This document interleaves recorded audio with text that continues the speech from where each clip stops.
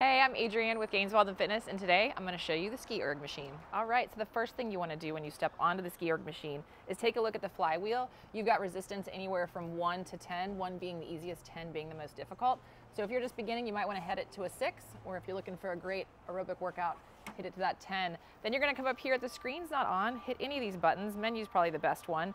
You can start with just a general workout with just ski. Once you hit that, you're going to start and you're ready to go and start skiing. As you ski, you want to make sure your feet are towards the back of the platform, hip distance apart, arms extended overhead, and as you pull down on those pulls, you're gonna have to get it started a couple times. So some short pulls here, and then once you're ready, hips come back as those arms come down, and you're kind of aiming your hands for your pockets here. You don't want straight arms, and it's not a full squat.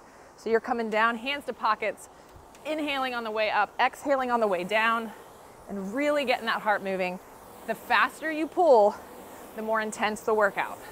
Okay, one good thing about this machine, if you don't want to just ski, you can actually have some fun with it. So you can hit more options. That will take you to these other options where you've got games, and my personal favorite is the fish game. You're actually gonna chase the fish and try and eat them as you work out harder and harder, and then you're ready to go. Once again, I'm Adrienne with Gainesville Health Fitness. This is how you would use the SkiErg. If you're curious how to use them and not sure, anyone in a blue shirt can help you. And these are located out here at the main center's outdoor pavilion as well as upstairs at our main center.